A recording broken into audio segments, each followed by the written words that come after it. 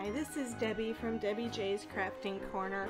I had participated in a Halloween collaboration recently with Mandy's Place, and we were each assigned a swap partner. I'm swapping with SweetGirlyThings, and so this is the package that she had sent over to me, so I'm going to go through all of that with you guys.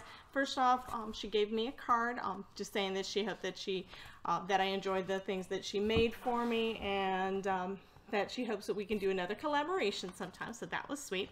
So let me go ahead and start taking this stuff out.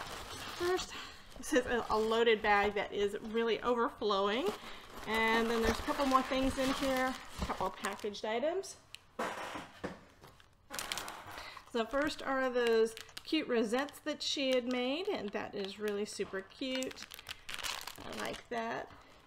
And then here are those cute coffee mugs that she made. I may have to make a couple more cards. I'm already done for the year, but I think I want to make some more and put those on there. They're just too super cute.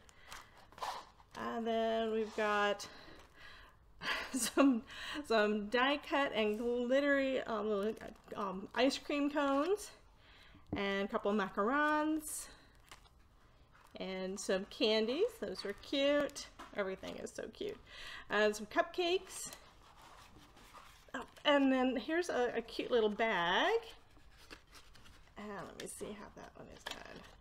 See if I can open it without breaking anything. Oh, and it's got that cute little teddy bear. That's nice. I like that. And then this nice big tag. I like that. And another big tag. And another cute little bag. And this one has another bear, it looks like, in it. And again, with that cute little pumpkin.